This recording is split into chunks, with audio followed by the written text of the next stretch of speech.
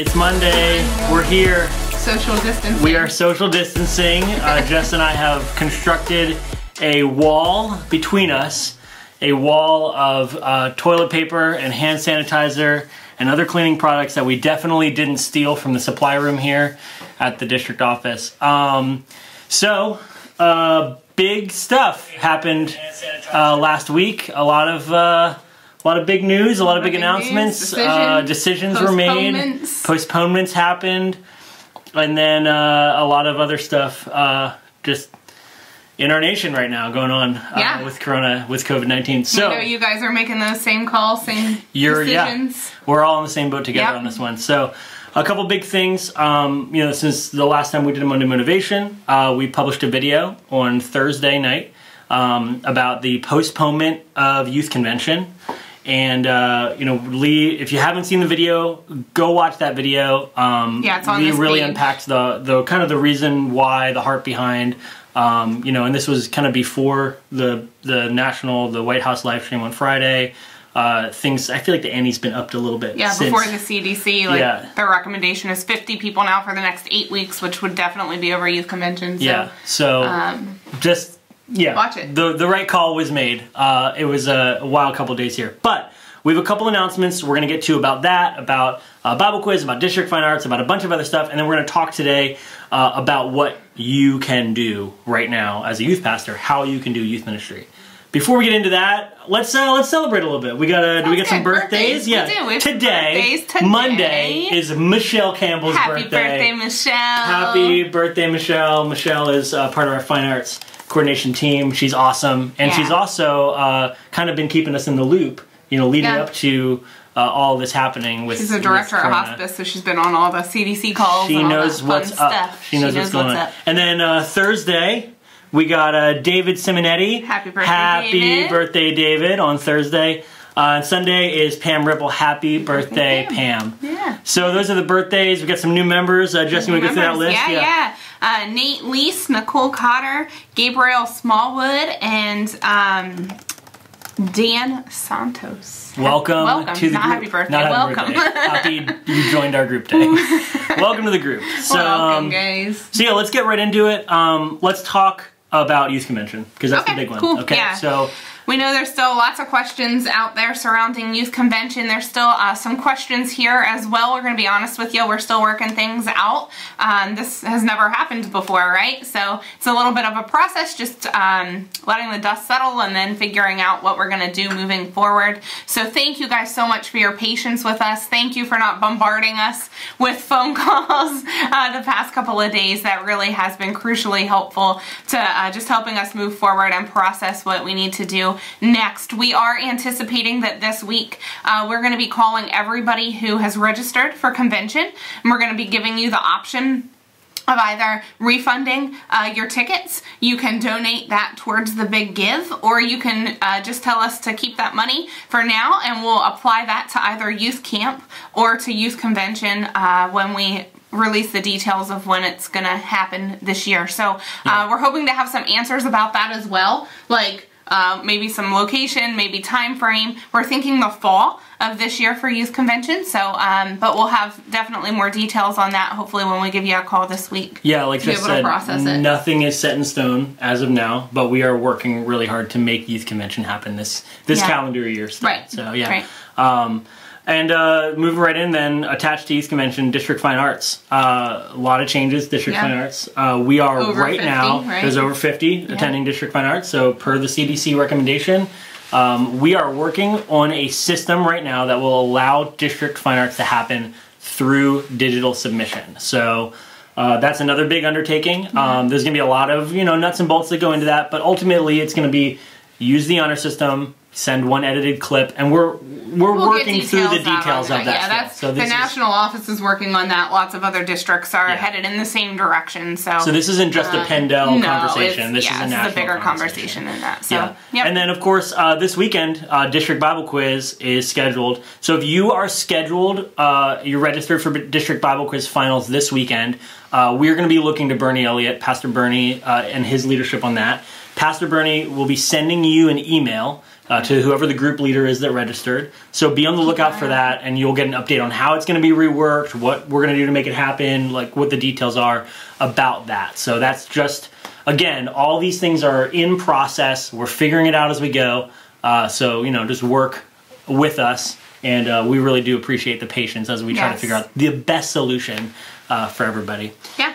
So, okay, let's just jump right into it. Get into it, So the CDC recommended for the next 8 weeks that no gatherings of 50 or more happen for the next 8 weeks. And that's a long period of time. 2 months? It's 2 months. And so a lot of major events are wrapped in that. A lot of church services are wrapped in that. I'm sure your youth ministry gatherings, you might not have a youth ministry that's over 50, but your church might have decided over the weekend or the next week, the church might make the decision that they're not going to have any gatherings. Or the church gathering on whatever night you meet is over. Yeah, so you might be part of this conversation now. You might be part of this conversation soon. You might not be part of this conversation at all. I'm not sure what your specific leadership is telling you to do.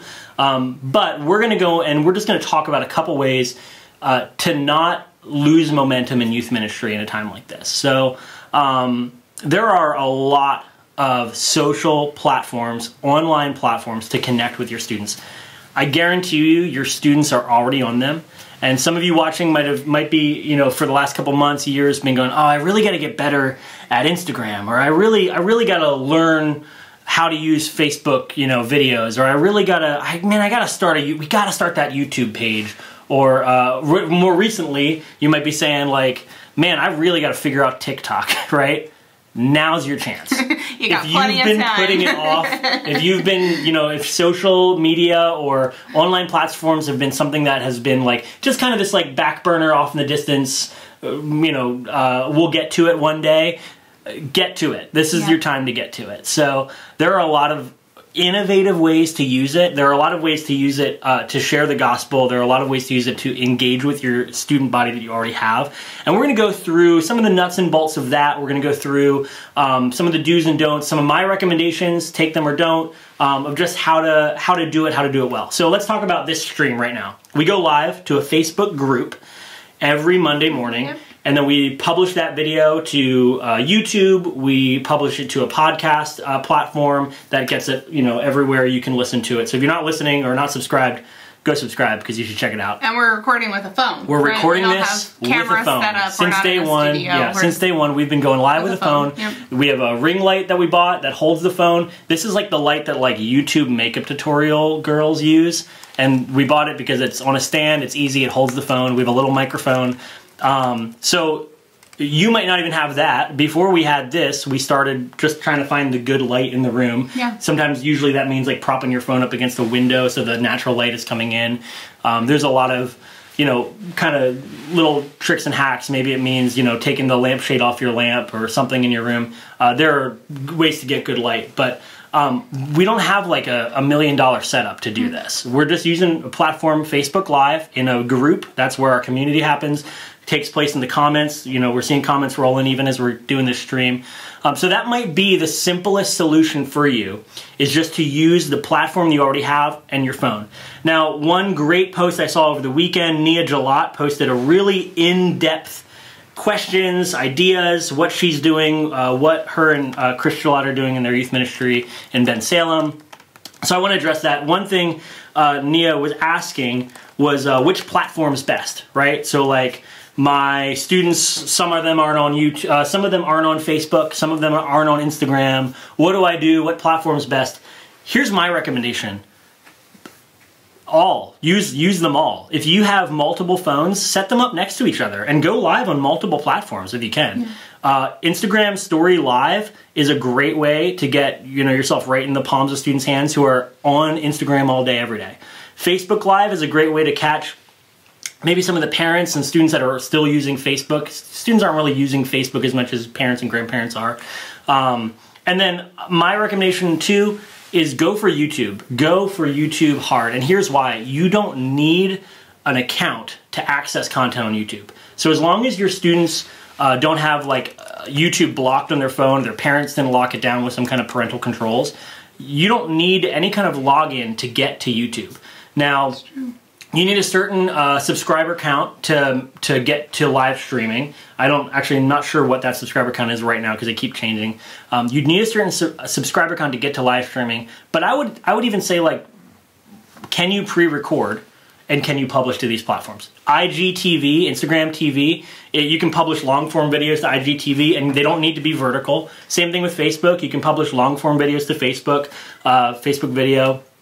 Same thing with YouTube. You can publish long-form videos to YouTube. Now, that doesn't mean like editing these like super cool vlogs or like super cool YouTube videos. That just means doing whatever you're going to do, trimming the beginning and the end, which your camera app can trim video, and then publishing it. You don't need to go to a computer, an editing suite. I mean, you can if you want. If you want to edit in sermon graphics, or if you have a student in your youth ministry who's really great with that stuff, you can do that. And off school, yeah, you got a lot of students off school. You can do that. You don't necessarily have to. So just kind of looking at that, you make the decision in your context of what's going to work best, and do you have the support team behind the camera to make it work.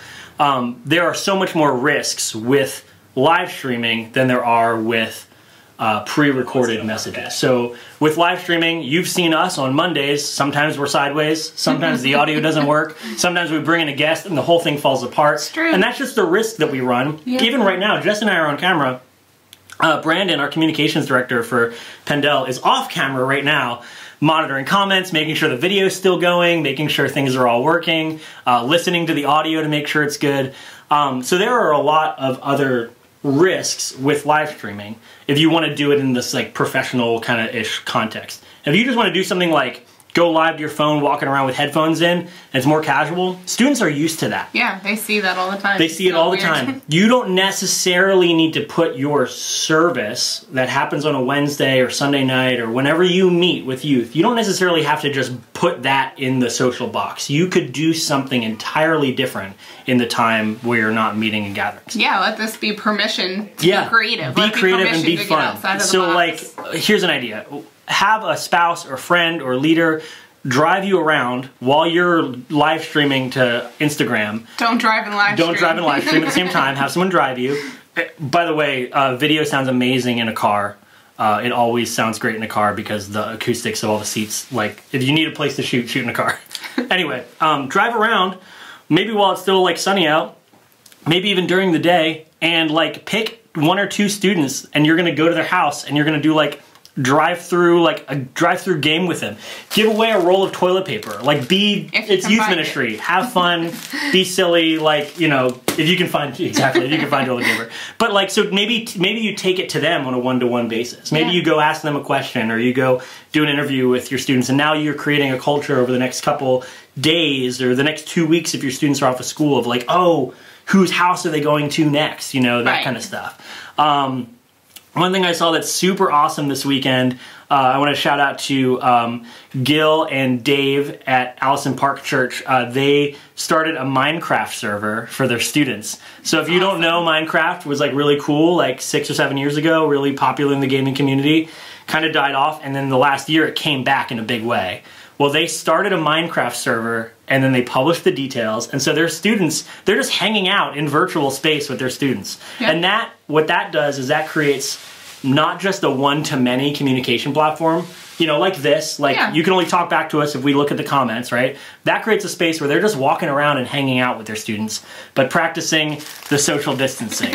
So, like, maybe it's time to think through and find a way to be creative, Another thing, and I know it's info dump right now, but another thing is I would caution you not to feel like you need to learn all the cultures of the platform that you're using. You can just be you on a new platform. So when I said, like, why not all of them? TikTok, YouTube, Facebook, Instagram. Why not all of them? I'm saying that because I'm saying why not cast your net as wide as you can for your students to engage with you. But don't let it be overwhelming. Don't let it be overwhelming. Don't get stuck in, analysis paralysis. Don't overthink.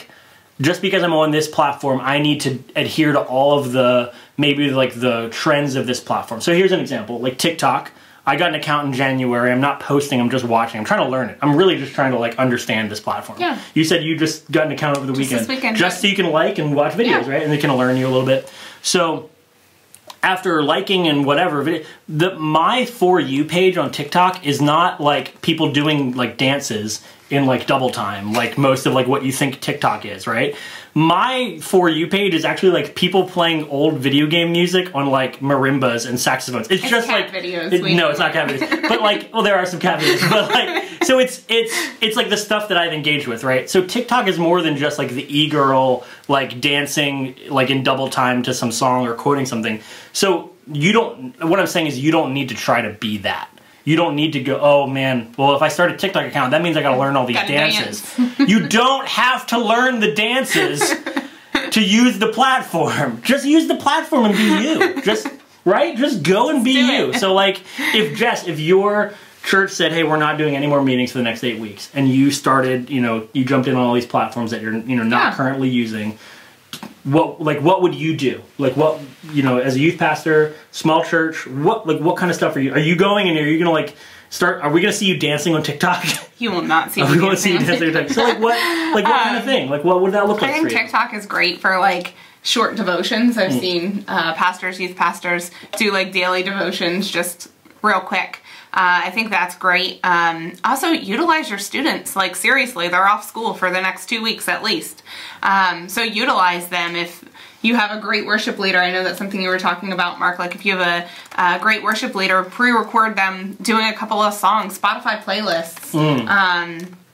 There's lots of things that we can do that we don't have to lose our influence because we're being cringy. Don't be cringy. Cringy. You can join the platforms without being cringy. That's true. I think that's a really probably important. If that's the takeaway. If that's the takeaway, please, take that away. Please. Don't be cringy. But so that means like play to your strengths. Yeah. Play to who you are. David Helmstetter is on TikTok.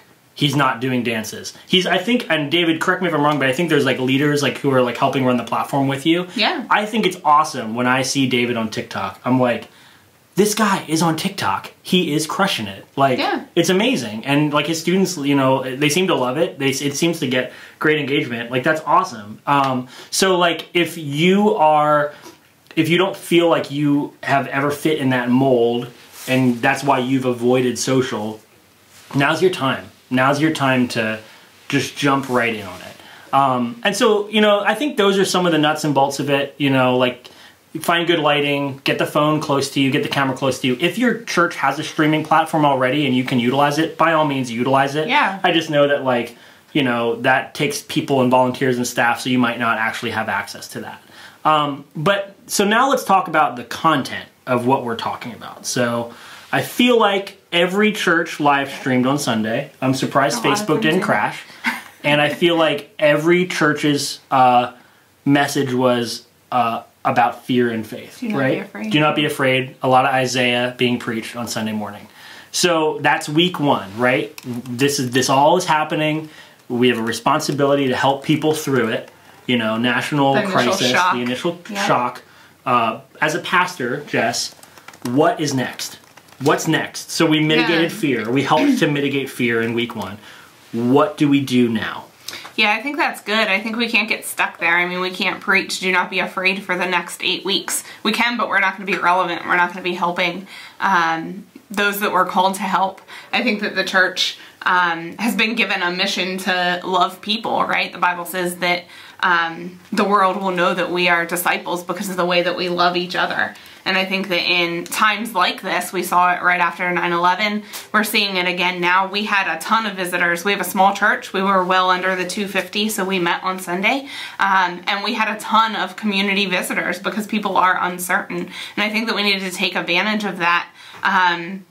We need to move past the fear into the outreach and how can we be missional? How can we use this opportunity to be missional? Because the mission of the church hasn't changed, but our opportunity to serve and love people has drastically changed in the last couple of weeks. It's increased in the amount of availability that we have. It's the people around us, our communities, are more receptive to us being loving and serving them. They're going to accept that when maybe they wouldn't have before. So I think that we need to take that challenge ourselves. I know I've been incredibly challenged by that. I read something this morning on Facebook that said that the church right, the church has a mission to reach other people, and I think that in America we rely on meeting once or twice a week as a church, and we call that church. But when we take that away and we can't meet anymore in those cooperative settings, if we're not doing anything and if we aren't still the church, then were we the church in the first place?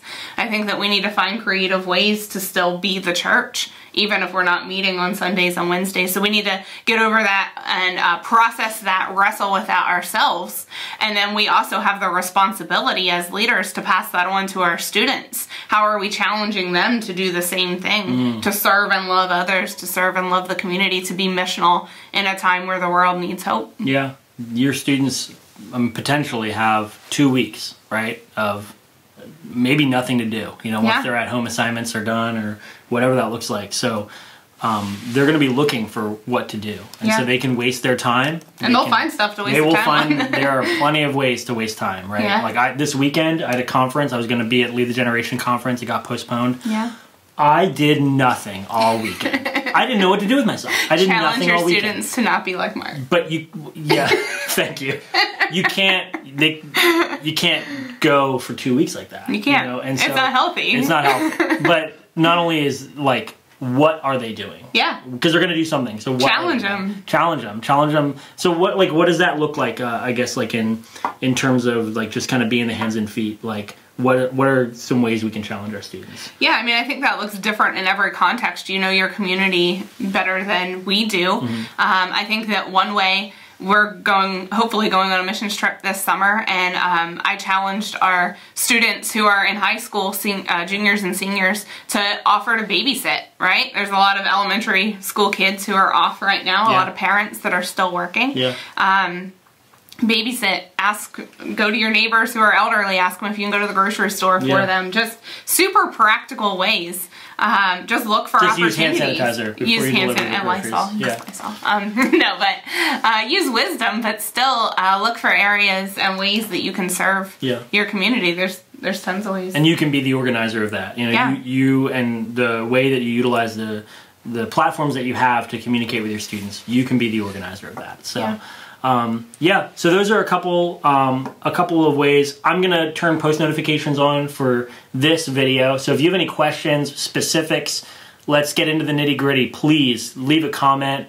If you can leave a comment versus messaging me. That way, if we have an answer or Jess, everyone can see it. We can have a discussion. That's awesome. We want to do that. And so I'm just gonna echo what Lee, the scripture that Lee referenced in his video. Philippians 4:4-9. Always be full of joy in the Lord. I say again, rejoice. Let everyone see that you are considerate in all you do. Remember, the Lord is coming soon. Don't worry about anything. Instead, pray about everything. Tell God what you need. Thank Him for all He has done. Then you will experience God's peace, which exceeds anything we can understand. His peace will guard your hearts and minds as you live in Christ Jesus. Friends, we have an opportunity to help our students through a moment like this. But we can't just stop there, right? We have an opportunity to help them help others through a moment like this. In times, of crisis, people are looking for answers. And people, in times of uncertainty, people are looking for peace. And they're looking for a peace that, God can provide.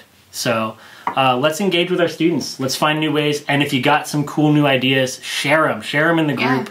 If anything, this Facebook group should be more active during this time with new resources and ideas popping up. So Jess, will you pray? Yeah, absolutely. Thanks.